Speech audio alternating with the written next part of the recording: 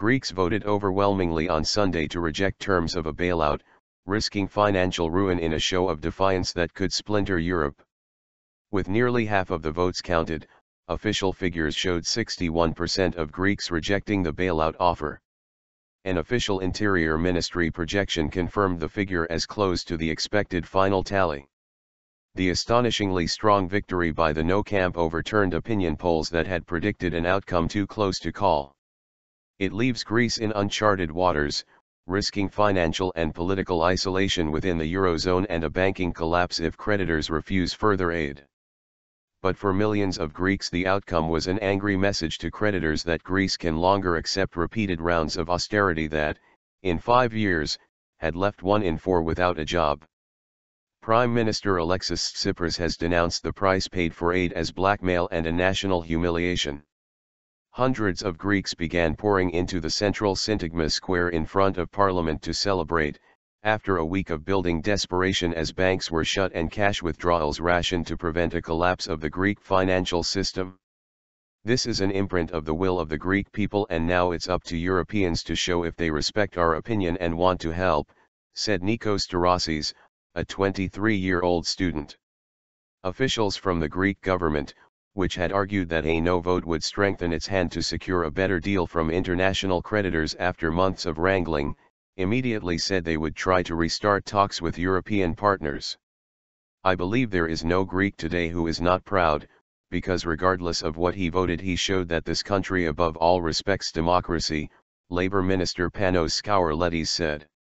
The government now has a strong mandate, a strong negotiating card, to bring a deal which will open new ways.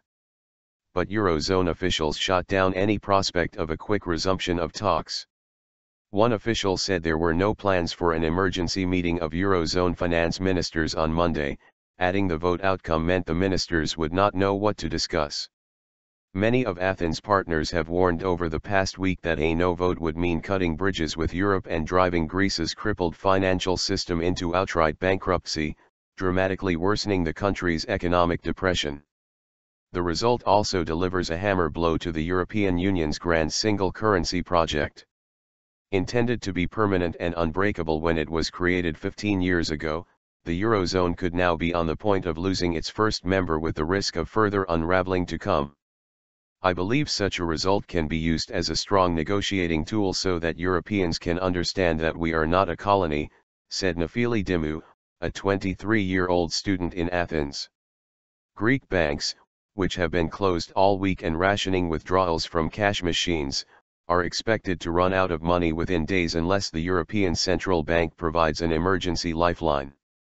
Finance Minister Yanis Varoufakis is due to meet top Greek bankers later on Sunday, and State Minister Nikos Papas, one of Prime Minister Alexis Tsipras's closest aides, said it was absolutely necessary to restore liquidity to the banking system now that the vote is over. However, the European Central Bank, which holds a conference call on Monday morning, may be reluctant to increase emergency lending to Greek banks after voters rejected the spending cuts and economic reforms which creditors consider essential to make Greek public finances viable, central bankers said.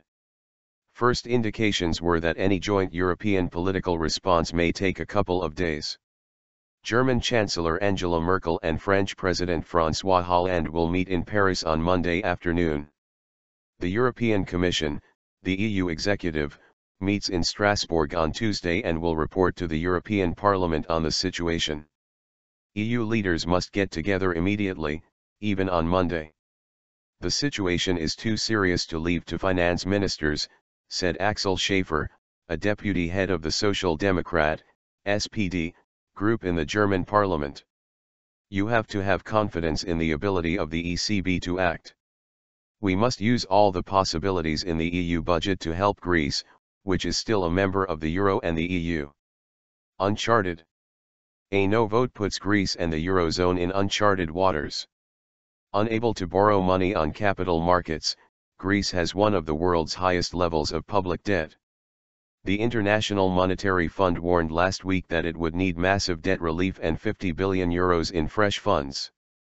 Greek officials see the IMF report as a vital support for their argument that the bailout terms as they stood would merely have driven Greece further into depression. Tsipras called the referendum 8 days ago after rejecting the tough terms offered by international creditors as the price for releasing billions of euros in bailout funds. He denounced the bailout terms as an ultimatum, and his argument that a no vote would allow the government to get a better deal appears to have convinced many Greeks, particularly among younger voters who have been ravaged by unemployment levels of nearly 50%. "I have been jobless for nearly 4 years and was telling myself to be patient," said 43-year-old Eleni Delegani, who said she voted no. "But we've had enough deprivation and unemployment." Opinion polls over the months have shown a large majority of Greeks want to remain in the euro. But, exhausted and angry after 5 years of cuts, falling living standards and rising taxes imposed under successive bailout programs, many appear to have shrugged off the warnings of disaster, trusting that a deal can still be reached.